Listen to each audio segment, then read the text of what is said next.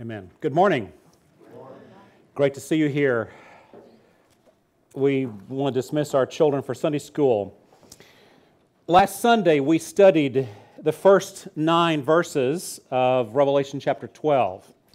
And those verses introduce 3 of the main personages, we could call them that, in the book of Revelation and in the future time called the Tribulation.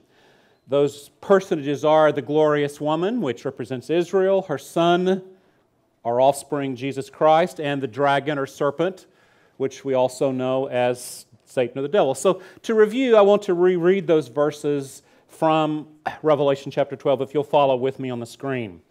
Beginning in verse 1. A great sign appeared in heaven, a woman clothed with the sun, with the moon under her feet, and a crown of 12 stars on her head. She was pregnant and cried out in labor and agony as she was about to give birth. Then another sign appeared in heaven. There was a great fiery red dragon having 7 heads and 10 horns, and on his heads were 7 diadems or kingly crowns. His tail swept away a third of the stars in heaven and hurled them to the earth, which we said last week were fallen angels. His tail and the dragon stood in front of the woman who was about to give birth, so that when she did give birth, he might devour her child. But she gave birth to a son, a male, who is going to shepherd all nations with an iron scepter. And her child was caught up to God and to His throne, which pictures the ascension of the Lord Jesus Christ, 33 years plus after His birth. Verse 6. The woman fled into the wilderness where she had a place prepared by God to be fed there for 1,260 days. Then war broke out in heaven. Michael and his angels fought against the dragon. The dragon and his angels also fought, but he could not prevail. And there was no place for them, the devil and his angels, in heaven any longer. So the great dragon was thrown out, the ancient serpent who is called the devil and Satan, the one who deceives the whole world. He was thrown to earth and his angels with him. Let's begin with a word of prayer. Would you join me, please? Father, how I thank you that the words of this paragraph are true, that Satan will be cast out of heaven in the future, that he has been defeated at the cross, that he has been sentenced, and only the final incarceration and execution, we would say, is yet to be. And so we thank you for that great victory won, as we shall see in a moment, by the Lord Jesus Christ. Lord, I intercede at the moment for those in need in our church who need work. Lord, I pray for those with health needs, those who need comfort in grief. Lord, you know each heart, each need in each family, and so we commit those to you. Lord, I pray that our eyes would be open to opportunities to witness, both in our words and in our actions, and demonstrating your truth, both by what we say in terms of the gospel, and our words and conversation, as well as the acts of kindness that we would do. And Lord, I would particularly pray overseas for the great country of Peru in South America with the horrible floods that are occurring there, the landslides, the mudslides, the devastation. Just pray for, Lord, clear paths for the government to get aid to those who are in need, for there to not be other things that go wrong. And so I pray for the soon end to those rains so that people can be rescued and their lives can get back to normal. So commit the Peruvians, many of whom I know and love. So Lord, we now commit this message to you in the name of the Lord Jesus. Amen. Today, after this passage we read just now, we want to look at the great hymn that is going to be sung or spoken in heaven as a result of Satan being cast out. We think at the midpoint of that future tribulation. Verse 10. Then I heard a loud voice in heaven, John says. That voice said, "The salvation and the power and the kingdom of our God and the authority of His Messiah have now come, because the accuser of our brothers has been thrown out, the one who accuses them before our God day and night. They conquered him by the blood of the Lamb and by the word of their testimony, for they did not love their lives in the face of death. Therefore rejoice, you heavens, and you who dwell in them. But woe to the earth and the sea, for the devil has come down to you with great fury, because he knows he has a short time. We see here in this passage for the third time in 3 verses, it says that Satan will be cast out or thrown out of heaven. That is reason to celebrate. The celebrations that will take place at that point in the future will be greater than the celebrations of the victory in World War II of the United States and the other allies, which was called V-Day on May 8th, 1945. Those celebrations over World War II's victory will be nothing compared to the celebrations in the future when Satan is cast out of heaven.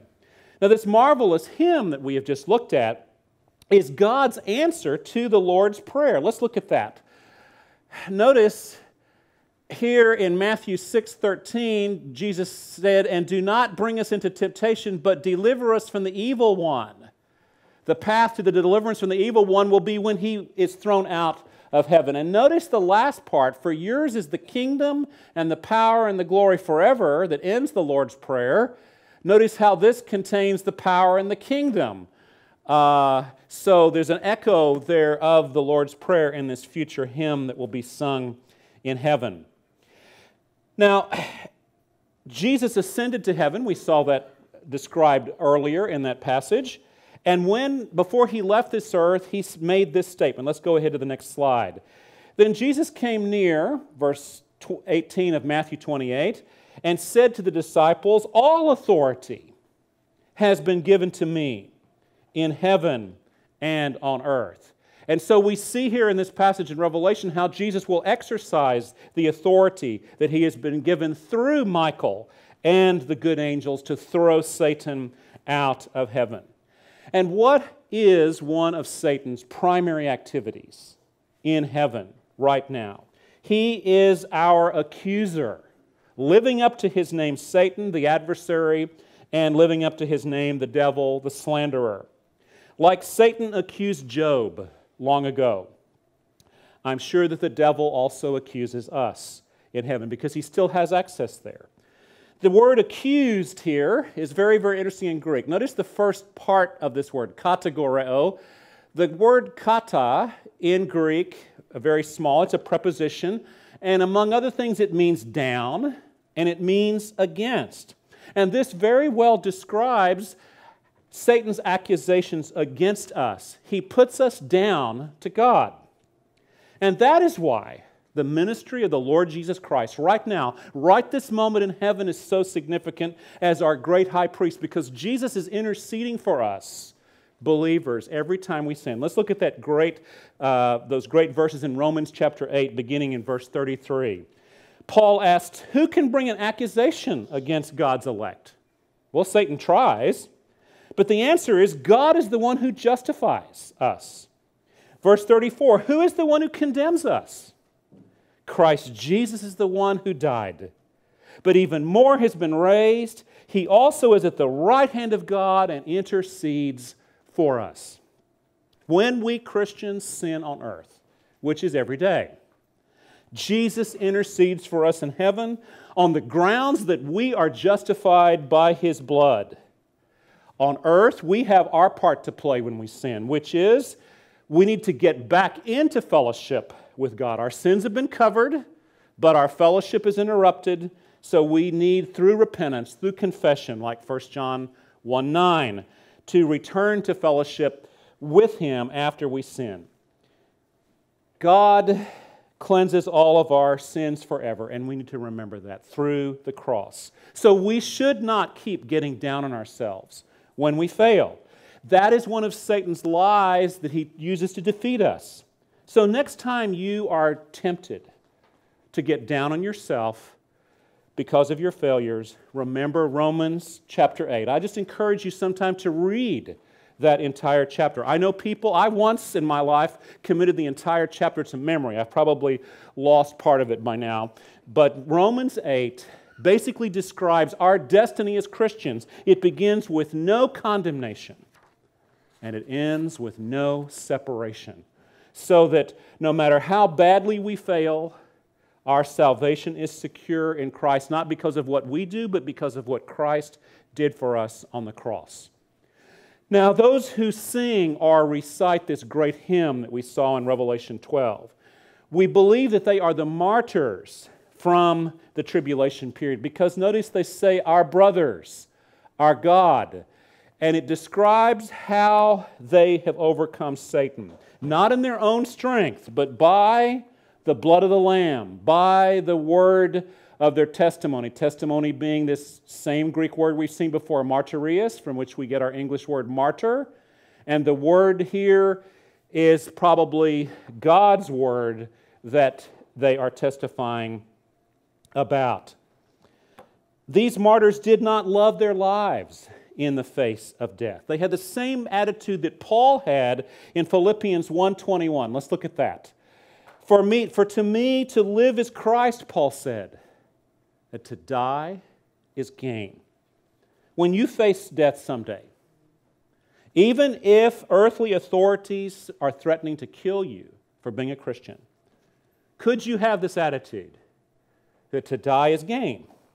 And of course, the answer that we need to say is we would have this attitude like Paul by God's strength, by His power to be able to die that way. Now, Satan is not a dummy. He knows prophecy better than we do. So he knows at this point in the tribulation that he will only have a short 3.5-year window left to him. So he takes out his irrational rage on the nation of Israel. Let's look at that in verse 13. When the dragon saw he had been thrown to earth, he persecuted the woman, Israel, who gave birth to the male child, Jesus. But God will protect at least some Israelites during that time. We believe that group includes the 144,000 Jews that we saw were sealed and protected in chapter 7 of Revelation. And I want us to then now go back to a verse we read last week. We read it this morning, but we didn't talk about it last week. I saved it until now, and that's verse 6.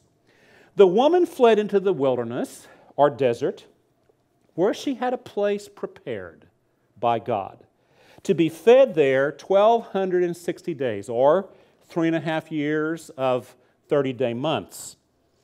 Today, refugees are in the news. We hear daily, weekly about refugees. Have you ever wondered why God allows so many people to be uprooted around the world and forced to flee their homes to other places? Well, obviously, there are human explanations, but spiritually, God allows that, I am sure, so that a number of those refugees will find the Lord Jesus Christ as their Savior. Because when everything you know and love and own is taken away from you, you are confronted with the most basic issues of life. And so God allows these terrible things to happen to these poor refugees so that many of them will find Christ. And so I think the future displacement of Israel at the midpoint of the tribulation will be part of what God uses to bring a number of them to faith in Jesus as their Messiah. But Jesus predicted that this would happen, this future exodus of His chosen people, in the famous Olivet prophetic discourse from the Mount of Olives. And let's look at that briefly in Mark chapter 13, beginning in verse 14. Jesus predicts, when you see the abomination that causes desolation standing where it should not, we'll study that next week, Revelation 13, the Antichrist desecrates the temple in Jerusalem. And then Mark adds this little parentheses, let the reader understand what Jesus is talking about from Daniel chapter 9. Then those in Judah, or rather in Judea, must flee to the mountains. A man on the housetop in Jerusalem must not come down or go in to get anything out of his house. And a man in the field must not go back to get his clothes. Woe to pregnant women and nursing mothers in those days. Pray it won't happen in winter, for those will be days of tribulation, the kind that hasn't been from the beginning of the world, which God created, until now, and never will be again. Unless the Lord limited those days, no one would survive. But He limited those days because of the elect whom He chose. So God limits that last terrible 3.5 years of the tribulation to just that length, or the whole world would be destroyed. Now, these verses were partially fulfilled when Jerusalem was destroyed in 70 A.D., and it's very interesting that Christians who were living in Jerusalem in 69 and 70, when they saw the Roman armies marching in and to surround the city, they fled the city. They heeded Jesus' warning, and they saved their lives. But the Jews who did not believe in Jesus as their Messiah, they did not heed this prophecy. They stayed in Jerusalem, and they perished. But there will yet be a future fulfillment of this when God comes to the aid of fleeing Israelites for that last 1,260 days or 3.5 years of the tribulation. This phrase, let's go forward. I love this phrase, a place prepared by God, where this woman Israel will flee into the wilderness, into the desert, to the mountains, a place prepared by God. God will arrange, prepare a special place of refuge for those fleeing Israelites. Does that phrase remind you of anything? I hope it does, because Jesus is preparing a place for us Christians. Let's look at that in John chapter 14, verse 1. Jesus said on that last night before he was crucified, "Do not let your heart be troubled. Believe in God. Believe also in me. In my Father's house are many dwelling places. If it were not so, I would have told you. For I go to prepare a place for you. And if I go and prepare a place for you, I will come again and receive you to myself, that where I am, there you may be also." I believe this is the first clear teaching in Scripture about the rapture, when Christ takes us out of this world, those of us who know Him personally as believers, and takes us to that prepared place in heaven, which He has for us. But God will also protect those from Israel in the future to an earthly place He has prepared for them. Now, where will that be? Well, many Bible students believe that Israel's hiding place will be in Petra. Petra is the ancient, beautiful, natural fortress made of red sandstone, caves, and cliffs in the desert, desolate mountains of modern Jordan. Now, we're going to have a little show and tell right now. First show, and these are 2 stones from Petra that I brought almost 20 years ago when I visited there, and I'm going to pass these around, and I would like you to look at them, touch them, and keep passing them on to the very back, till they get to the very back to, I guess, Steve and to the Nellums. And if they don't make it back there, or if someone borrows these stones permanently, God will get you.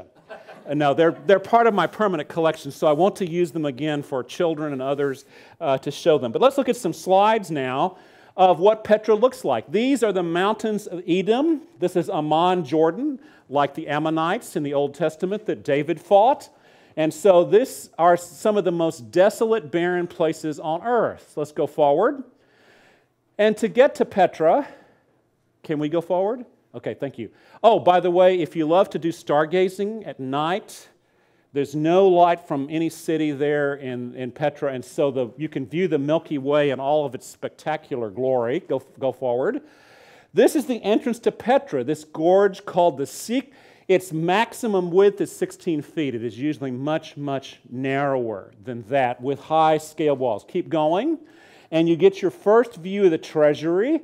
Now let's go forward again, and this is the treasury. Those of you who remember the third Indiana Jones movie, they filmed the exteriors here, the one where he was looking for the Holy Grail. And so this is a close-up of the top of this, carved from solid sandstone like it's being passed around right now. Absolutely gorgeous. It should be one of the wonders of the ancient world. Go forward. But this is the basic city of Petra. It's caves, naturally occurring caves that have been rocked. And so basically, you've got houses, you've got all kinds of places just ready to move in, possibly someday, and go forward. And finally, 20 years ago, this is another Indiana Jones, moi, in my fedora. And this is a wonderful horse that I actually rode through that narrow path into. This is the entrance to Petra before you get to the gorge. So I thought I would share those. It is a real place. And let's look at a couple of scriptures that may indicate that Petra is one of the places. So Isaiah chapter 16, verse 1. Isaiah the prophet says, "Send lambs to the ruler of the land from Selah," which is Petra, "in the desert to the mountain of the daughter Zion." And then Isaiah 63, verse 1. "Who is this coming from Edom?" Edom in Hebrew referring to the descendants of Esau, but similar to the word for red. You remember the whole story of Esau, probably a red-headed guy who made red soup and all these things. "But who is this coming from Edom in crimson-stained garments from Bozrah? This one who is splendid in his apparel, rising up proudly in his great might." We believe this is a prophecy of Israel's Messiah, Jesus, at his second coming. He is the one who will be dressed in red. And someday, if we study Isaiah, the interesting thing is the crimson on his clothes there will probably be the blood of his enemies that he slays. First time when Jesus came, he was covered with his own blood. The second time he comes, he will be covered with his enemies whom he kills. Now, many Jews could hide in Petra, but I think there will probably be too many to do that. So I think what's really going on is that some may hide in Petra, but others, Israelis as well as believing Gentiles, will go into hiding worldwide. And the reason we understand that is because when Jesus returns a second time and the angels are sent to rescue those people, both Israelis who believed and believing Gentiles, this is the verse, Matthew 24:31, that tells us, "Christ will send his angels with a loud trumpet, and they will gather his elect," which I take to be Israelis, believing Gentiles, "from the four winds, from one end of the sky to the other." So Petra may be a major place, but I think it's going to be much broader than that worldwide, where there will be hiding places for Jews and other believers. Now, at this midpoint of the tribulation, the question is, how will God help the Israelites flee? Verse 14 tells us, "The woman was given 2 wings of a great eagle, so that she could fly from the serpent's presence to her place in the wilderness, where she was fed for a time, times, and half a time." From Daniel and other scriptures, we would understand again, this is time, times, half a time as a reference to 3.5 years. Now, verse 14 is where some American Bible students really love to look at this verse. And this is, follow the logic with me. "Because an eagle is the symbol of the United States, and the 2 wings of the great eagle could be the United States Air Force airlifting fleeing Israelis. Hip, hip, hooray for the USA. Well, unfortunately, in a few weeks, we're going to study Revelation 17 and 18. And although it is possible, I think it is probable that if the United States exists at all during the tribulation, it is going to look nothing like the country that we know now. In fact, I think that when we study Revelation 17 and 18, that it is entirely possible the United States will be part and parcel of the empire of the beast and his consort, the economic, political, and religious future system called Babylon. But we'll talk more about that later, God willing. Fortunately, the Old Testament tells us whom this beautiful eagle symbolizes. I don't think it's the United States Air Force. Look at Exodus 19:4. "You have seen what I did to the Egyptians," God tells Israel through Moses, "and how I carried you on eagle's wings and brought you to me." The eagle who rescues Israel will be none other than God himself, like he rescued Israel from Egypt from another tyrant named Pharaoh, who was a type of Antichrist. There may even be a prophetic dimension for future Israelites in one of Isaiah's most famous verses. Let's look at that. Isaiah 40, verse 31. Many of you have this committed to heart. "But those who trust in the Lord will renew their strength. They will soar on wings like eagles. They will run and not grow weary. They will walk and not faint." Picture that verse as a prophecy of Israel fleeing at the middle point of the tribulation to the place that God has prepared, or the places God has prepared for them. So, I would say the Lord himself trumps even our United States Air Force, as much as we love our boys and girls who serve our country so faithfully. to protect us in the skies.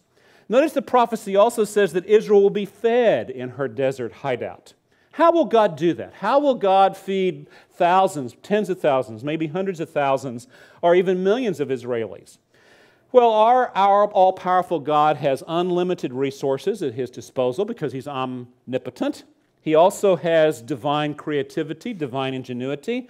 So let's see from Scripture, I thought this would be kind of fun, how God might feed His people Israel during that last 3.5 years of the tribulation. First, God could feed them miraculously with manna again, like He did in the desert once before when they left Egypt. Deuteronomy 8:3.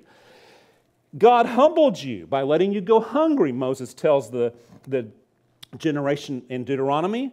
Then He gave you manna to eat, which you and your fathers had not known, so that you might learn that man does not live on bread or food alone, but on every word that comes from the mouth of God. Why is it that God lets us feel discomfort or pain in life? Why did He let us feel hunger, not just physical hunger, but other hungers at times? One reason is to teach us lessons that we could learn no other way. God let Israel feel hunger, and then He fed them so they would learn what counts most in life is not physical food, but our spiritual food, God's Word. So God could feed them with manna. He could also feed the future Israelites using birds, like He did with the prophet Elijah. I absolutely love this. And someday we're going to do an Elisha series here, God willing, if the Lord doesn't come back. 1 Kings 17:2. Then a revelation, the Hebrew word davar, our word, came from the Lord to Elijah. Leave here, turn eastward, and hide yourself at the Wadi Kerith, where it enters the Jordan. You are to drink from the wadi. I have commanded the ravens, God says, to provide for you there. So Elijah did what the Lord commanded. Elijah left and lived by the Wadi Kerith, where it enters the Jordan. The ravens kept bringing him bread and meat in the morning and in the evening, and he drank from the wadi. After a while, the wadi dried up because there was no rain in the land. There was a drought for 3 years. Now, think with me here. I don't want to derail the sermon, but ravens are unclean scavengers. And I've given you the verse back in Leviticus 11 to check out. But God used these unclean birds to feed a Jewish prophet who ate kosher food. W.A. Criswell, the famous pastor of First Baptist Church in Dallas, gave an absolutely marvelous sermon on this. All of his sermons in this series were great. That the ravens, this is his idea, the ravens stole the bread and the meat off of King Ahab's palace table and took them to Elijah out by the wadi. And of course, W.A. Criswell paints the whole picture that, the ravens, there were no screens in those days, so the windows would have been open. The ravens fly in and land on Ahab's table. And so he picks up bread and throws, get out of here. And so he picks up a drumstick and throws it at him. And these big birds were probably like jackdaws, pick up the drumsticks, pick up the bread, and immediately take it out morning and evening to Elijah. Now, maybe it didn't happen that way, but God has a great sense of humor. I'm sure someday when we get to heaven, we're going to see all these wonderful ways God did all these things. And here's a very interesting insight about ravens. Ravens naturally neglect their own young.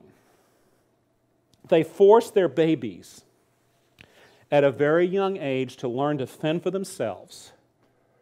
And yet those same ravens who treat their young that way so harshly, what C.S. Lewis would call a severe mercy, they're the ones God picked to take care of Elijah. Very interesting. Isn't God great? Another way God could feed those future Jews is by miraculously multiplying the resources they already have. And we've got to look at this passage, John 6, beginning in verse 4, about what Jesus did when He multiplied the bread and fish. Now, the Passover, a Jewish festival, was near. Therefore, when Jesus looked up and noticed a huge crowd coming toward Him, He asked Philip, one of His disciples, "Where will we buy bread so these people can eat?" Jesus asked this to test Him, for He Himself knew what He was going to do. Philip answered, 200 denarii worth of bread, 8 months' wages for a laboring man, wouldn't be enough for each of them to have a little. You know, Philip had to be an amazing guy. We have somebody like that in our church, our brother Everett. I mean, you know, I wouldn't know what to do in that kind of a situation any more than these guys did. But, you know, you just tell brother Everett something and he just says, and suddenly he says, oh, that's 8 months' wages would do that. So I admire the kind of person who can do that. That's what Philip was like. Verse 8. Another of his disciples, Andrew, Simon Peter's brother, said to him, there's a little boy here who has 5 barley loaves and 2 fish. But what are they for so many? Now, this illustration really gets it wrong. I mean, this looks like this is enough food for a man. Most likely, these were little tiny griddle cakes, little matzah crackers that this boy's mom had made that morning. It's bigger than not any bigger than the smallest biscuit we can think of. And the fish would have been like little dried sardines. And so the miracle Jesus does is even greater than we think about.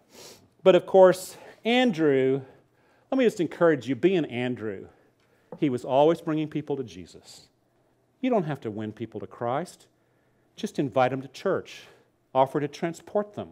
And just let God's Word and His Spirit work on them. So be an Andrew. I mean, what a great, Simon Peter's brother, what a great guy. Verse 10, we got to finish. Then Jesus said, have the people sit down. There was plenty of grass in that place. So they sat down. The men numbered about 5,000. Of course, they would have been women and children. Then Jesus took the loaves, and after giving thanks, Mark tells us he broke them. Then he distributed them to those who were seated. So also with the fish, as much as they wanted. When they were full, he told his disciples, collect the leftovers so that nothing is wasted. I agree with Jesus. I hate to waste food. So they collected them and filled 12 baskets with the pieces from the 5 barley loaves, cheaper food, and that were left over by those who had eaten. So God could multiply the little that the Jews have there in the future. But there's one other way God could take care of them, and this is the way I think more than anything else that God will do it. God could use believing Gentiles to shelter, to care for, and feed the Jews. And one of the proofs is Jesus' famous parable about the future earthly judgment when He returns, called the sheep and goats, after His second coming. Let's look at the end of that parable. Verse 37 of Matthew 25. Then the righteous will answer Him, Lord, when did we see you hungry and feed you, or thirsty and give you something to drink? And so forth. And the King, Jesus, will answer them, I assure you, whatever you did for one of the least of these brothers of mine, I think the Jews during the tribulation, you did for me. Apparently, during those 7 years of tribulation, one way that believing Gentiles will exercise their faith in Christ is to hide and to take care of Jews. Next week, God willing, we're going to see how, when the Antichrist comes to power, no one will be able to buy or sell without the mark called the mark of the beast. Of course, what will be going on will be, at the same time, a black market, smugglers of goods.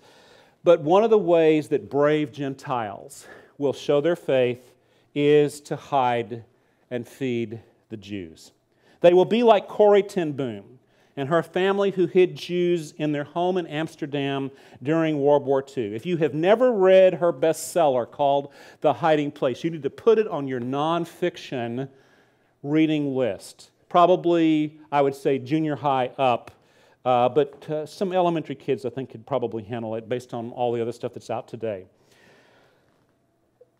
You can visit Corrie's home in Amsterdam, which is, here was the shop where they made watches and repaired watches. They lived upstairs. And here is the room where they had the back room, and the hole is cut where you could see where they hid the Jews back there in the back of the house until they were caught. And so if you go visit our missionary, Mike Duffy, whom we pray for almost every Wednesday, he lives not far from Corrie ten Boom's home there in Amsterdam. But eventually, as I said, they were caught, and Corrie and her sister Betsy were sent to Ravensbrück concentration camp where Betsy died. And Corrie was released in God's providence because of a clerical error shortly before all the women in her age group were sent to the gas chamber. After the war, Corrie helped Holocaust survivors. Later, she became an international speaker and evangelist. And when Corrie ten Boom died, Israel, the nation, honored her by burying her in or at the Yad Vashem, which is Israel's Holocaust memorial. I visited it. It's very, very moving, like the one in New York. There's one in Dallas, too. And also buried there are other righteous Gentiles like Schindler and others who aided the Jews during World War II. Praise the Lord that there will be brave, believing Gentiles in the worst time in history who will help the Jews. And so verse 12 of Revelation 12 may be referring to them. Let me just make two quick applications here. I could have done it earlier. First of all, we should do what we can to help refugees. We should do what we can to help foreigners that God brings to either U.S. soil or overseas. Because, again, God can use their displacement as a means of bringing them to Christ. Brothers and sisters, forget the politics. God is at work in our world to bring people to Christ. And whether it's refugees or people who are here illegally, God allows that to happen so that they may find Christ. And we need to have a kingdom mindset more than we have a political mindset. Forgive me. And if God, another subject, if God someday can take care of His people Israel so magnificently, don't you think that He can take care of you and me right now? Whatever your need is, God is able to meet it. And if God chooses not to meet the need you think you have, He can help you grow closer to Him during that experience. One of the most wonderful lines in the hiding place is what Betsy told her sister Corrie before her death in that concentration camp. And here it is. There is no pit so deep that God is not deeper still. Whatever pit you think you're in, God is deeper. God is stronger. God is greater.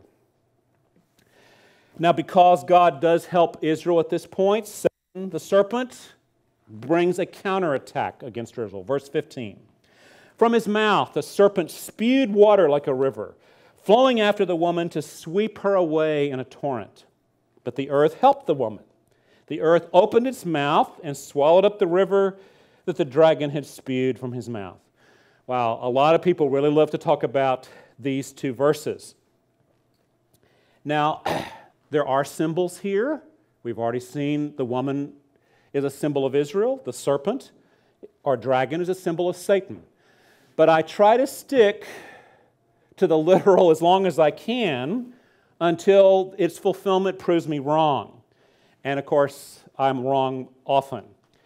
Now, but let me just point one thing out about the water. Nomadic peoples who live in the desert, like the Bedouins, face a danger from water that we often do not think about. In the earlier verses about Elijah, do you remember? We saw the word wadi. That is a small valley in the desert, much like this one. And when it rains in the desert, it never rains in Southern California, but when it does rain in the desert, it is often a downpour, and this sort of place, this little wadi, can become a raging torrent. And so from the book of Job and from earlier in our studies in Revelation, I believe that both good angels and evil angels are able to control the weather to a certain degree. So it's no stretch of the imagination that at Satan's command from his mouth, that his fallen angels could cause a flash flood in the desert that would endanger the Israelis who are fleeing from Antichrist persecution. And then, of course, God steps in miraculously to save them. God has saved people before from water. Remember Noah and his family from the flood. God parted the waters of the Red Sea and the Jordan, which were natural barriers to Israel. And let's just think about this gorge where you enter Petra. Imagine being, and this is a mile long from start to finish, this gorge. Imagine being caught there in a flash flood. There's no way you could survive unless God miraculously stepped in to help you. Now, in verse 16, the earth is personified. It says it helps the woman. But we have read this same phrase in the Old Testament when God judged some rebels in Israel in the desert. Let's look at that. Deuteronomy 11:6. Moses reminds them, what the Lord did to Dathan and Abiram, the sons of Eliab the Reubenite, when in the middle of the whole Israelite camp, the earth opened its mouth and swallowed them, their households, their tents, and everything with them. So the same phrase used before, some sort of earthquake, earth split open. So if God could do it in the past, He can do it again. And that, of course, would be the perfect solution to a flash flood, would simply for the water to go down into the earth. God can choose how He does that. Verse 17, we're almost done. So the dragon was furious with the woman because he couldn't do anything to her, and he left to wage war against the rest of her offspring, those who keep God's commands and have the testimony about Jesus. I hope that describes you and me, that we keep God's commands and we have the testimony about Jesus. So Satan stood on the sand of the sea. Who are these rest of the offspring? Certainly fellow Jews, perhaps also believing Gentiles from all nations at that time who are obedient and who testify about Jesus. This last verse has an invisible to be continued. Let's bring up the next slide, because next week, the next one is the beast or the Antichrist comes up out of the sea onto the beach symbolically. And we'll talk about what that means. I want to close today with the words from Martin Luther's famous hymn, which I think are so appropriate. Follow with me if you will. A mighty fortress is our God. A bulwark, I love that word, a bulwark, never failing. Our helper, He, amid what? The flood of mortal ills prevailing. For still our ancient foe doth seek to work us woe.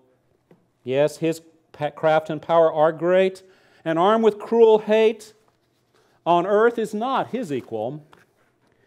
Did we in our own strength confide, our striving would be losing. Were not the right man on our side, the man of God's own choosing, dost ask who that may be? Christ Jesus. It is He. Lord Sabaoth, of the commander of the armies of heaven, His name. From age to age the same, and He must win the battle. And though this world with devils filled should threaten to undo us, we will not fear. For God hath willed His truth to triumph through us. The prince of darkness grim, we tremble not for him. His rage we can endure, for lo, his doom is sure. One little word shall fell him, that word above all earthly powers. No thanks to them abideth. The Spirit and the gifts are ours, through Him who with us sideth. Let goods and kindreds go. Let this mortal life also. The body they may kill. God's truth abideth still. His kingdom is forever. Amen. Let's pray. Father, I thank You that in the 500 years since Martin Luther penned that, in the 2,000 years since John penned the book of Revelation, not one iota of truth has changed. And it will so be forever. Father, I pray for my brothers and sisters here, my friends, that we would all cling to the truth of Your word. And no matter what pit You may allow us to fall into, You will always be greater still. And I ask this in the name of the Lord Jesus. Amen. God bless you.